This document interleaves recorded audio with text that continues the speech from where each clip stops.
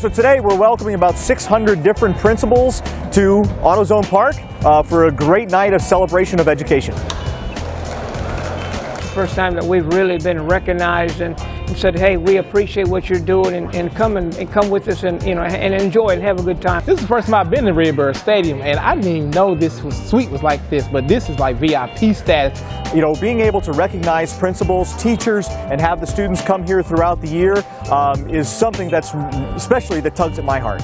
In many instances, our principals and our teachers, they go to work early, they stay late, they spend their own money, they make school an intimate part of their daily lives. And so any opportunity that we can get to say thank you, we want to do that. So tonight we are celebrating our principals, and our principals rock through a baseball game, and as you can see, food and fun and just fellowship. Principals, we love and thank you for your service and especially for your sacrifice.